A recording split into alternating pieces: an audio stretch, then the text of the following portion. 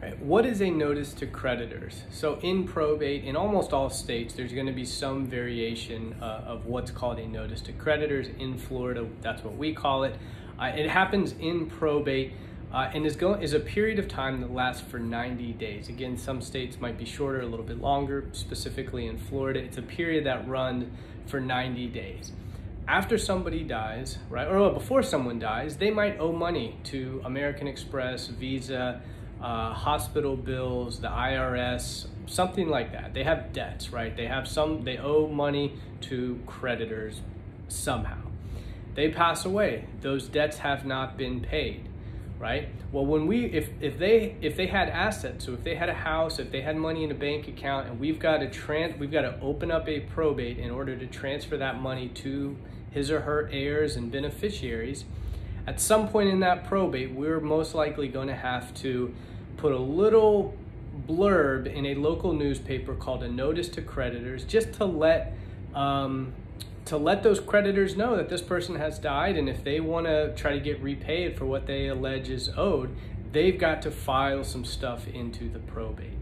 Now, generally during that night, so it gives those creditors 90 days. So if American Express, if they claim that they're owed $5,000, there's a whole process they have to do. They have to notify the attorney handling the probate case. They have to file some stuff. So there's a lot that's going on. They don't just automatically say, hey, I'm owed money, and then you have to give them $5,000. There's a lot to it.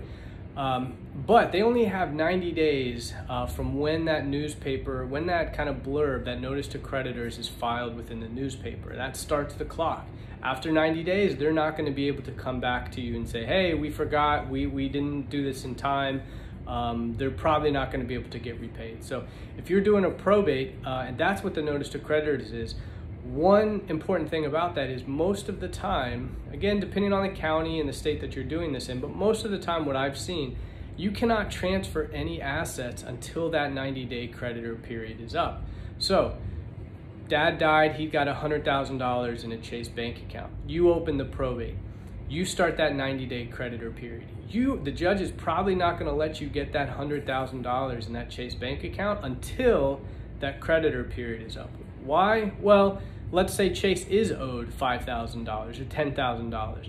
If you've already taken that $100,000, the court really is not, it's going to be tough for them to get you, maybe you've already spent the $100,000, right? So they want to make sure that money is safe to pay any legitimate creditors. Then after that 90 days is up, then they'll release that money. So if you're doing a probate, you're wondering what the 90-day creditor period is, that is what it is. Most likely, you're probably not going to be able to get access to any of those assets or transfer them into your name until that period is up.